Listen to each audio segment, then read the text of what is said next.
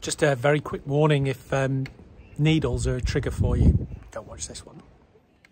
I've been meaning to give blood for ages and just never got round to it, so I went online and signed up. Somehow I ended up signing up to do plasma.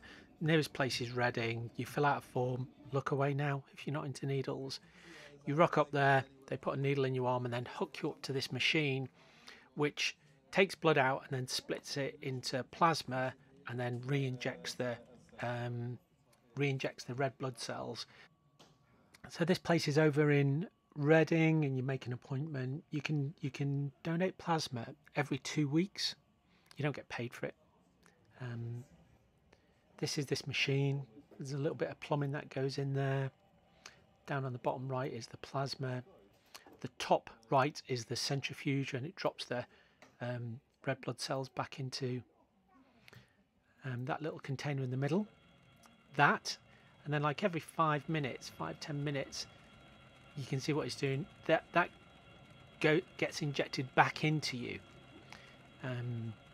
So they take it out, spin it out, keep the plasma, drains into the bag, and then that red blood cell rich blood gets injected back into you. Takes about 40 minutes, 50 minutes.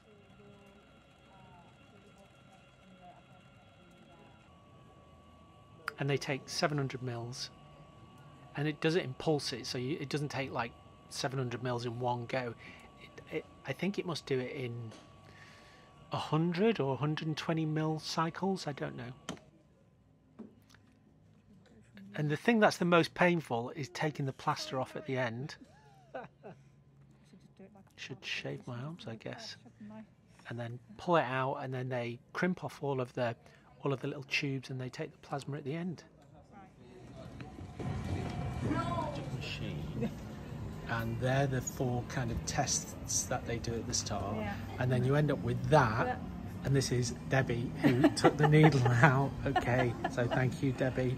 And that's a particularly good vintage, isn't it? It's got great colour, it's lively, it's yeah, good party drink. Yes, very good vintage.